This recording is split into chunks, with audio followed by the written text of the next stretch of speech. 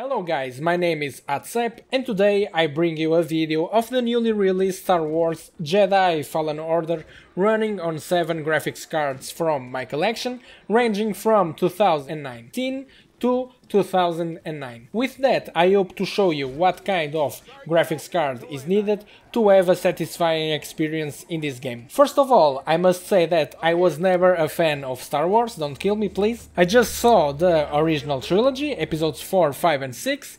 I got to see a bit of episode 1, but I found it very boring and didn't bother to keep watching. Also, I know that there are very good games from this movie franchise, such as the Knights of the Old Republic and Battlefront 2, the original I mean. This game was developed by Respawn Entertainment, the creators of Titanfall and Apex Legends. It was released in November 2019 and published by Electronic Arts. Yes, I know, a good game from Electronic Arts, it's quite strange nowadays. The GPUs were tested on my computer that packs a Ryzen 7 3700X and 32GB of RAM at 3600 MHz. For a better comparison, the first 6 minutes of gameplay were tested and all GPUs are stable overclocked except the RX 5700 XT. The first graphics card was this one, the RX 5700 XT. I expected good performance, obviously. In Full HD on the Epic preset,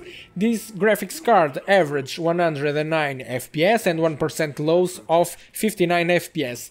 As it can be seen on the video, there are parts where a CPU bottleneck is present, which is kinda expected since 1080p is a low resolution for this card. The thing is, I wasn't expecting that kind of stutter. Keeping the previous settings, it was time to test the R9 290. I'm really impressed by the fact that this card is already 6 years old and still very relevant and still offers excellent performance in the newest games. On average, it ran Star Wars Jedi Fallen Order at 62 FPS and 1% low was 46 FPS. Let's keep AMD's GPUs as company, and the R9 270X could not stand either Epic or high settings. I was forced to dial the settings down to medium, which are actually the lowest settings in this game. Basically, it serves to say that it's not running on low settings, I guess. It ran at 49 FPS on average and 37 FPS 1% lows. Let's change teams and test two Nvidia's GPUs. The first one is the GTX 950. I used the R9 270X settings and it performed better, possibly because it's an Unreal Engine game. It averaged 54 FPS and 1% lows of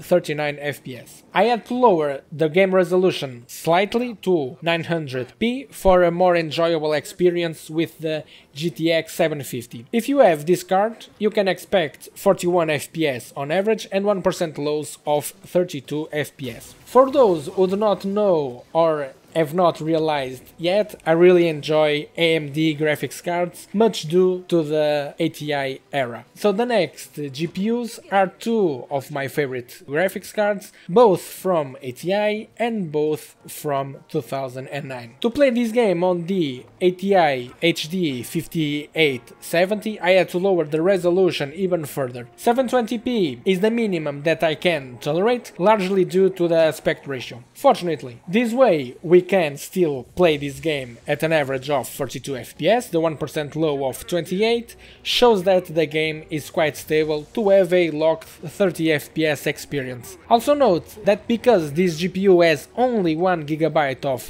VRAM available, many textures do not load, but only during the cutscenes makes me want to wash my eyes with alcohol. Finally, it's time to try my favorite graphics card, the ATI HD 5770, due to the nostalgia that brings me. Medium and 720p were not enough for this graphics card to pass the 30 FPS barrier. In truth, it was more like a 24 FPS cinematic experience on average and 1% lows of 17 FPS. For me, it's unplayable. Fortunately, this game has a dynamic resolution tool. Of course the quality will decrease, but the frame rate will increase. This way it's possible to obtain 39 FPS on average and 1% loss of 25 FPS.